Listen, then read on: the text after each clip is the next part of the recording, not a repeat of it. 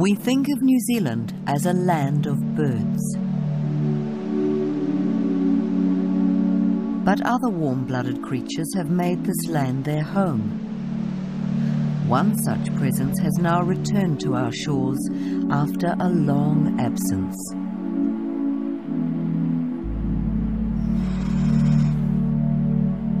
This sea lion is the first female to have settled on a mainland beach in recorded history.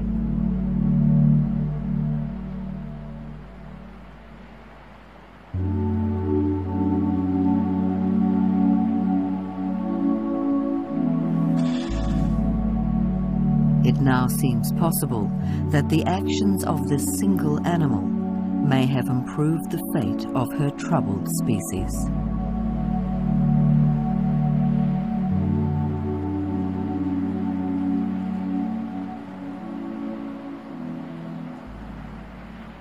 Scientist Sean McConkey has devoted the last 8 years to researching the New Zealand sea lion and its recent return to the mainland. Sea lions first started turning up on the mainland again around about 30 years ago. They've increased in number steadily since then. When I first started in 1994, there were probably about 40 to 50 sea lions on the mainland, and the population has doubled in the 8 years since then. Sean's video ID work helps him to recognise the different sea lions on Otago's beaches. The basis of the research that we're doing at the moment is identifying individual animals using natural scars that they already possess on their flippers, on their body, on their face.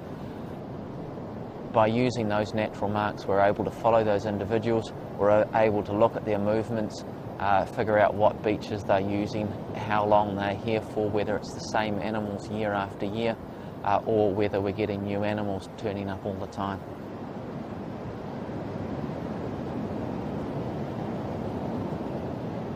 Males are much larger than females, can get up to about 400 kilograms, and they tend to be much more aggressive than the females as well. So males will get up and roar at you, threaten you. Nearly all the sea lions now residing on the mainland are males. But in 1993, a single female arrived and gave birth on this beach. She became known simply as Mum. Females typically return to the same place that they were born in order to breed. So because most of them have been born in the subantarctic islands, that's where they'll return to for breeding. Mum, on the other hand, arrived here. That's something not many females have done. And what's extremely unusual about Mum is that she actually stayed here, started breeding here, and has remained here ever since.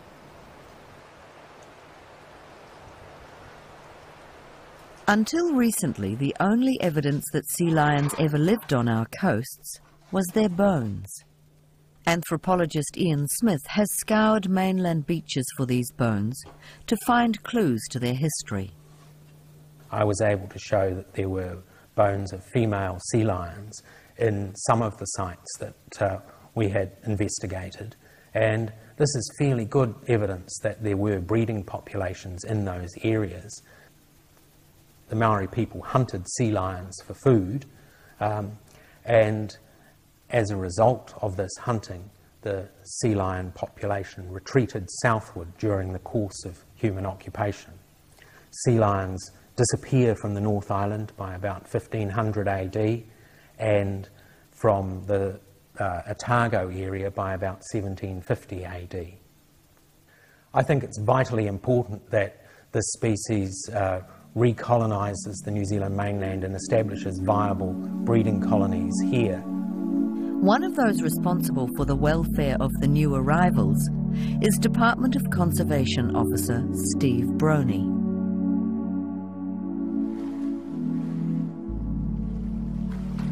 I say it's a taonga species, really. To me, this is the marine mammal equivalent of the kakapo as far as New Zealand is concerned, and that's the way I would encourage the public to look on it. Most of them are congregated down in 3 breeding sites in the subantarctic, where we've already had a big scare with a mystery disease that badly affected pup recruitment quite a number of years ago. You've got interaction with the fishery, that's causing quite a bit of concern. They're internationally recognised as being the rarest sea lion in the world. And now what we've got here, of course, is mainland breeding. So, you know, it makes it a very special place we've got here.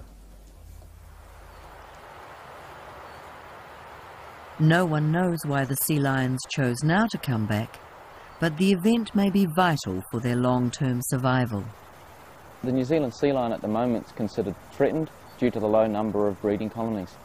So the establishment of a breeding colony here on the mainland is quite important for the welfare of the species.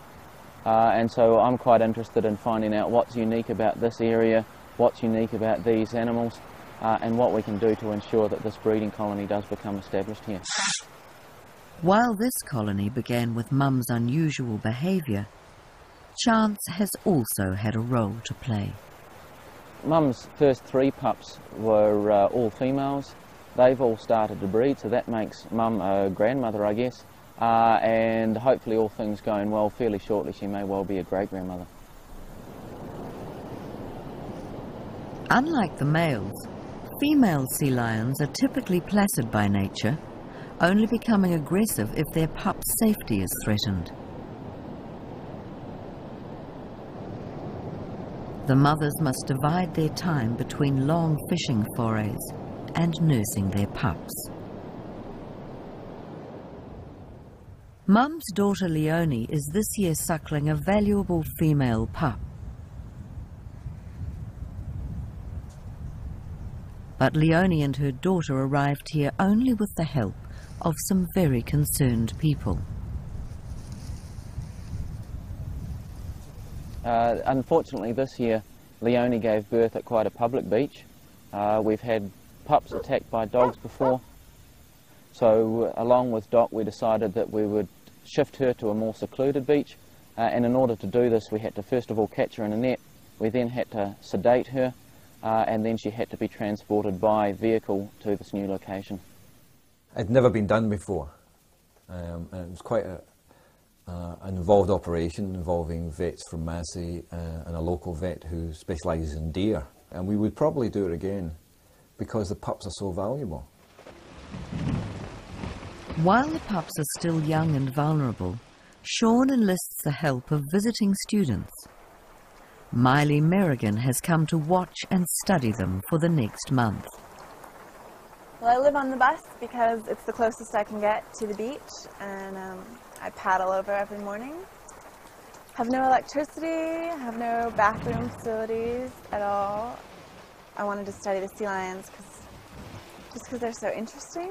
They're interesting to look at, they're interesting what they're doing, and the fact that they're here at Otago is just amazingly unique.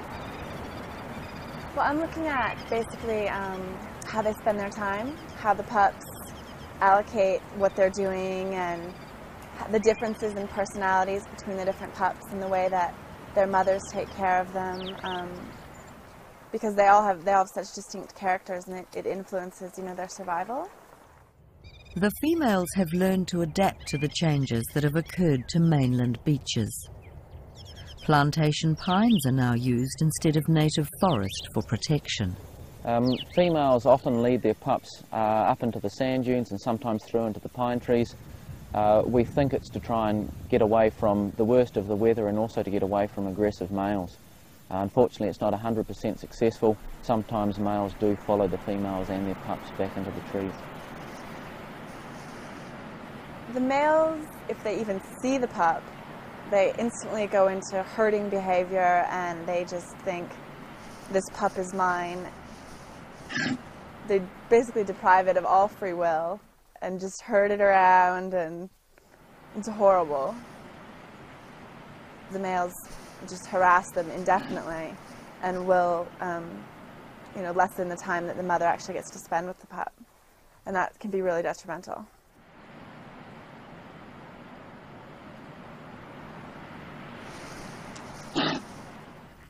The pups grow quickly, and by 4 months of age, Mum's son has already molted his brown coat.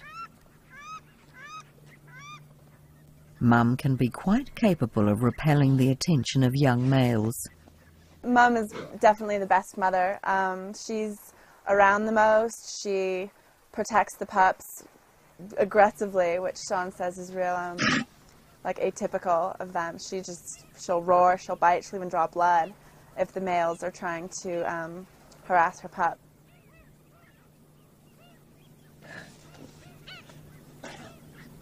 But like all female sea lions, she must leave her pup undefended in order to feed. It's during this time that the pups are in greatest danger. Pups are quite vulnerable to a number of different things, particularly to males which may harass or potentially even kill them. Here on the mainland, pups are vulnerable to other things such as people and even people's pets. We have had a number of sea lions attacked by dogs, and we've also had sea lions clubbed to death, shot and even rammed by cars. A couple of years ago, of course, we lost one of Mum's pups at Blackhead Beach. Looked very safe where it was situated, under good cover, well off the beach, but 2 days later it just had completely vanished. Mum was seen coming ashore, calling for it, and with no idea what happened. There's all sorts of speculation. It may have been taken by a dog, or it may have been lifted by someone. We have had instances of individuals taking fur seal pups home. Naturally bold, the pups are already as fearless as the adults. Leonie's pup, Lorelei, that's what I've named her, she's got a real attitude. She'll start traveling off on her own, and Leonie will call, you know, as in trying to locate her, where are you, I've lost you, and she will ignore her mother, and she'll just sneak off. She'll just run off in her own little direction and go to the inlet and play or whatever. Mum's boy pup, now slightly larger than Lorelei, has also made an impression. I named him Connor because he's chubby, and my brother's name's Connor and he was a chubby baby. And he's by far my favorite, just because he's the most adventurous. And for a young sea lion, there's no greater adventure than the water.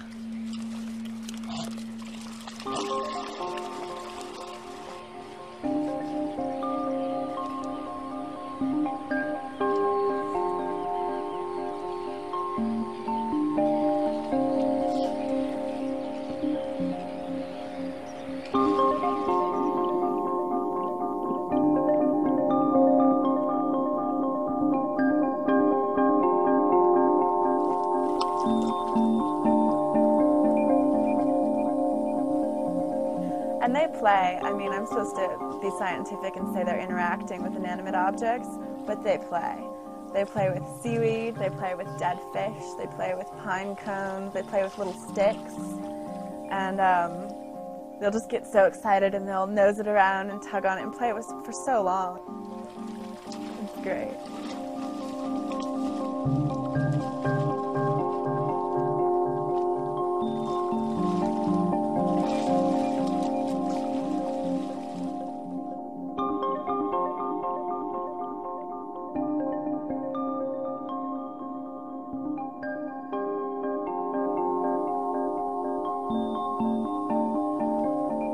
Water may be a sea lion's favourite environment, but it can also be where they come into greatest conflict with people. Over 100 sea lions are drowned in squid nets every year. New Zealand sea lion might be the rarest in the world, but it's not universally loved to the same way that a kakapo is. You know, yet recreational fishers have very strong feelings about sea lions. Some local sea lions have now learned to swim up rivers to hunt for salmon. While most fishermen tolerate them, at least one sea lion has been shot. Recreational fishers have to be reminded at times, you know, that they have a right to try and catch a fish. Right? The fish aren't there. There's a number of times that they've phoned me up or even said to me, you know, when are you going to do something about the sea lions because they're eating our fish? Where the our fish came from, I find is really bizarre. We fish for recreation, for sport. We don't starve if we don't get a salmon or a greenbone. They do. And to think that fish stocks are being depleted by the small number of sea lions that we now have on the mainland of New Zealand, I think it's just nonsensical. Too little is still known about these sea lions, especially here on the mainland. Otago University supports Sean's unpaid research. They allow him use of their lab to analyse his video footage. Here we've got an animal called Mr. Green. He has a scar in his cheek here, probably got through fighting for territory sometime in the breeding season. Alright, now here we've got a much younger animal, probably only about 1.5 years old, which means that it'll be a relatively recent arrival. Now one of the problems that we've got about 100 animals to compare with, but often the younger animals don't have any scars at all. So particularly with animals like pups, which we try and follow very closely, to identify them we often have to tag them. A team of scientists and dock workers will help Sean to tag the pups. They're found with Mum in attendance. She was once tagged herself. Tagging was delayed this year to allow Miley to finish her research. This means larger pups, which are more dangerous to handle than in previous years. The team chooses to tag Lorelei first. Their hope is that Mum's immediate concern will be for her son.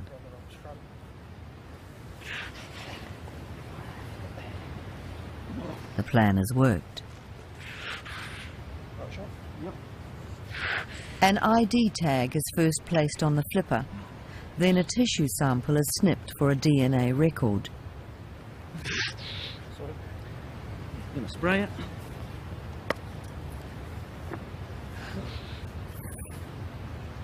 Yep. That's us. Where was it? While the tagging has inflicted some pain on Lorelei, she has managed to repay the favour. Sean's thick leather gloves were no match for her sharp puppy teeth.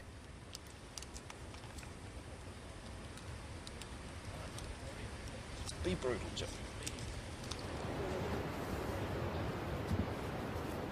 To help avoid further injuries, they try a different tactic to catch Connor.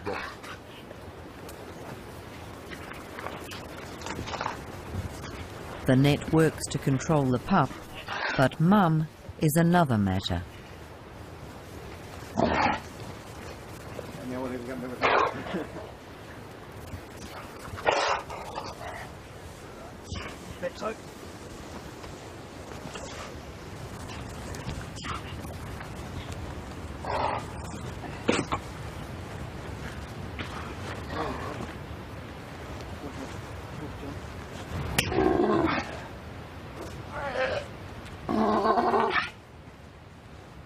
The tags should last for several years, long enough for the animals to develop natural markings of their own.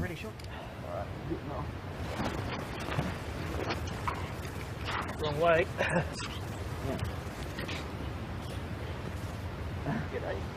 Where the heck did Mum go? He abandoned me.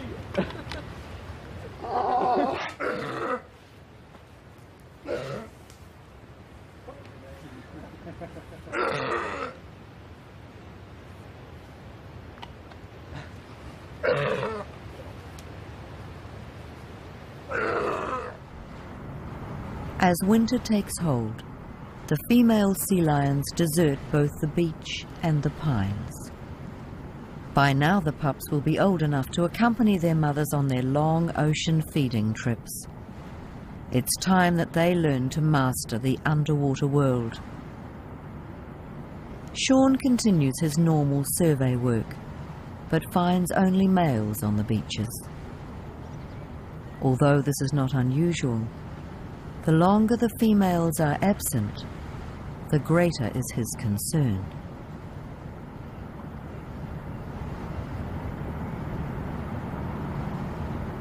By early spring, many sea lions have moved to a beach popular with both local people and tourists.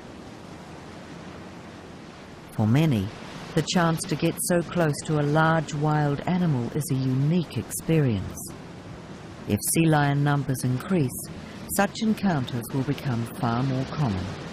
the potential for numbers to increase, I think, is quite real. The challenge, however, for New Zealanders is to be custodians of what is a national treasure.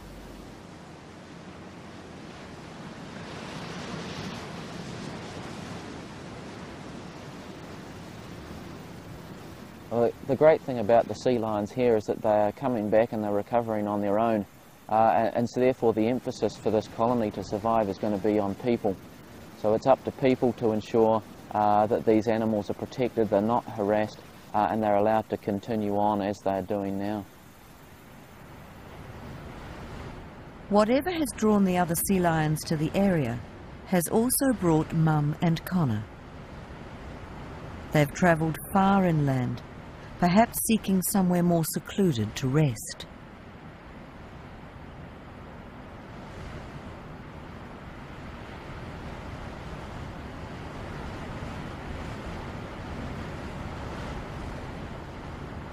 Sean is relieved to finally see them safe. Connor is Mum's 7th pup, and only time will tell how many more she might have. Mum's now getting on a bit. She's up to 15 years old. They probably only lived for about 20 years, so she may only have a few more pups. She's been our most consistent breeder so far, and once she goes, it's going to be up to her daughters to carry on her legacy. And Mum now also has granddaughters to carry on the legacy of mainland breeding. A few days later, one of those granddaughters is on the same beach. It is Lorelei, and her independent attitude has remained much the same.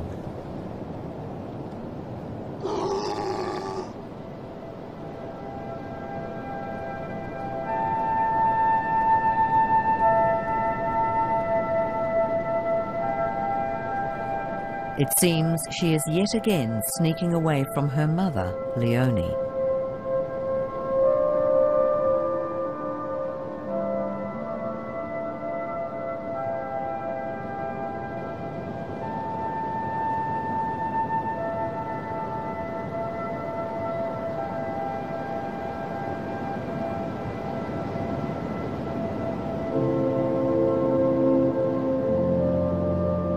Lorelei is now the 2nd generation of sea lions that have only ever known the mainland as their home.